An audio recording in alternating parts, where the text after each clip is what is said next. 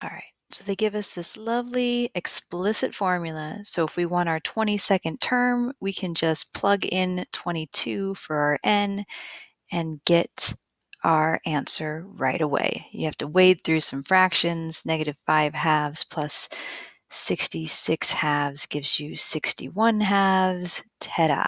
That's your 22nd term.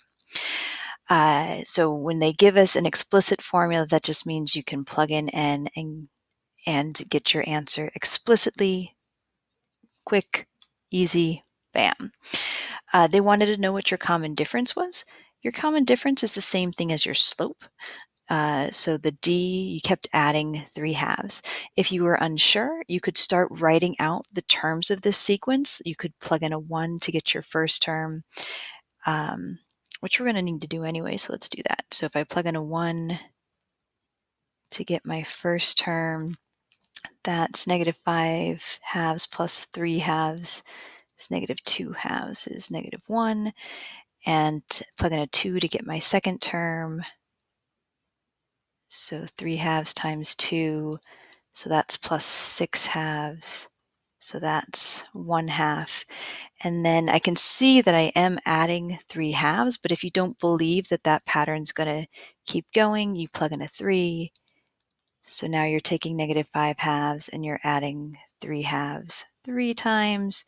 So -5 plus 9 is 4 halves. Do that. The hardest part is adding fractions, but 6 halves. Oh yeah, so I was adding, oh yeah, so from 1 half to 4 halves, I did add 3 halves. Okay, phew, okay. Everything is as it should be. That common difference is 3 halves. And so now for our recursive formula, so I went over the recursive formula in the last video, so we'll do it a little bit faster on this one. So recursive, you just say you can get any term you want by taking the previous term, so a sub n minus 1, and adding your common difference. So you just keep adding 3 halves.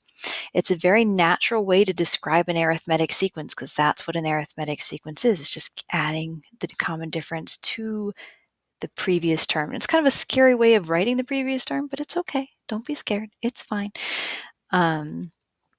And you always have to tell where to start. So you always have to give the first term. So I already plugged in a 1. I got that the very first term of this sequence is supposed to be 1.